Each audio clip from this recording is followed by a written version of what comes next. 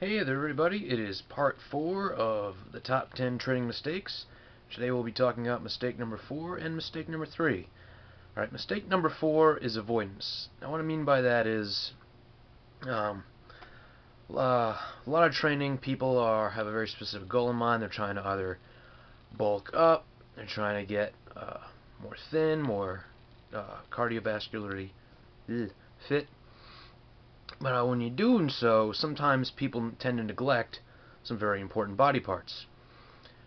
Some of those being, let's see, your abs. Some people avoid abs, they avoid calves, they avoid forearms, traps, and lower back. These are the top muscle groups that are usually cut out on. People who are trying to bulk up usually don't even do cardio. It's another thing that people avoid. So you do this, you're going to be shortchanging yourself. You're going to be missing out on some very important stuff. If you're going for fitness, obviously, you want to have everything be equal, right? You don't want something to be uneven with something else. It's just not going to look right. You're going to lose strength. Everything's connected one way or another. You know guys know the song, this, that, connected, whatever. There's a reason for that. Everything's balance with each other. I'm sure you may have seen a lot of people at the gym. They have huge upper body but little pencil legs. That's not good because they're going to topple over. Their low back's going to be doing all the work trying to hold that upper body up, and their legs can't even balance them. So it's all about balance. It's all about looking good, equal strength throughout.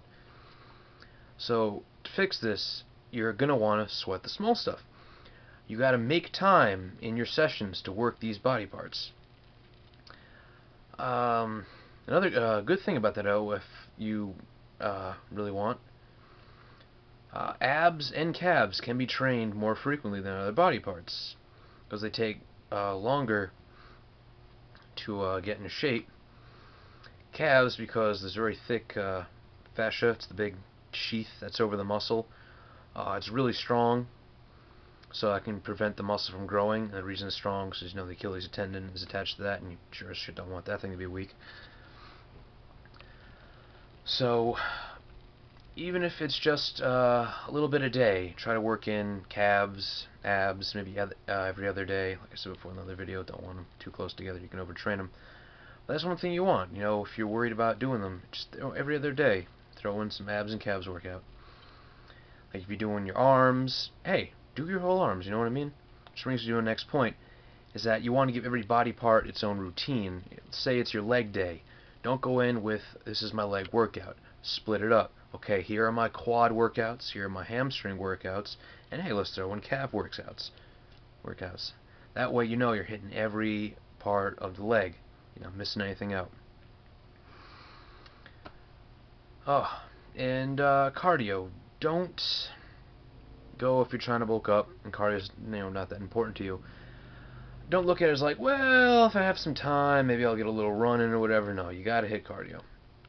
Cardio is important for overall health. Even if you're trying to bulk up, cardio helps at recovery time. It gets that blood flowing. It's getting all that oxygen moving to your muscles. You just lift heavy and go, oh man, that was so hard. And lay down. You're not moving that blood. You're not getting that oxygen to that muscle. That lactic acid is going to build up. That's why the next day you can't get up. You can't get out of bed because you're locked up. Hit cardio. Gets that blood moving. Gets that oxygen to the muscles. Don't worry, it's not going to thin you out. The only way, if you're going for a bulking program and you're afraid you're going to get lean, is if you're doing a cardio session as intense as your bodybuilding session or more. Like you're doing some intense cardio. It's the only way it's going to prevent you from doing it. Don't worry. You go for like a 20-minute run just to get your heart rate up. It's not going to be a problem. So yeah, alright, mistake number 3. Adding SS to everything today. That's missing the target. What I mean by that, sorry, I gotta move the camera. I say by missing the target is you need to know your anatomy.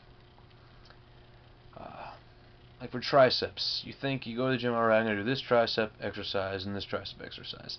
Well, it's not all the same. If you're just doing 2 tricep exercises that look good, you could be hitting just one part of your triceps, and it's called triceps because it's It's 3 heads of the tricep. Know your anatomy. Say you're just doing pull downs and push downs, you're going to be hitting the outer head. You're going to be hitting the outer head of the triceps. You might not be hitting the inner head and the middle head. So if you're going for size, you want overall strength, you're doing a bodybuilding thing, obviously each muscle has to be looking great. Make sure you're doing exercises that hit those specific muscles.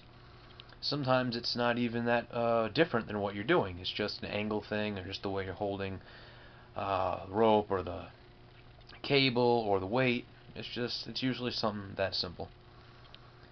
So when you're at the gym and you think you're doing something for a certain part of your muscle group, double check, do some research into it. Ask around. Hey, ask me. As I know some people, I actually experienced it the other day. Some people think that there's really no difference in the way you're doing an exercise curl. They think, oh, well, you're doing a bicep curl, no matter which way you're doing it. You're standing, you're sitting, you're leaning back in a chair, incline, using a barbell. It's just working. It's all the same thing. So I had somebody come to me and go, I see you're doing bicep curls on the incline bench. Like, what's the difference? So I explained it. I'm like, well, this is really getting the nice length and shape of the bicep, because you're at the angle. When you come down, you're getting the really great stretch, and you come up, you're getting a really good contraction, as opposed to someone who's just doing a standing barbell curl, and yeah, you're not really getting the stretch, and your legs in the way, and some people only do like 3/4 of the way, and they come up trying to get that nice big bulk to it. So there are big differences in what you're doing and what exercise you're doing for it. So again, make sure that when you're at the gym, you are training each part of the muscle group, because, like you say, triceps, that's 3 heads, it's not just one big muscle. So make sure you're getting an exercise in that trains each individual part. Yeah, alright, so remember that. Each individual part, don't cut out muscle groups. Practice it, of course. Obviously, you're learning a new exercise, always practice it.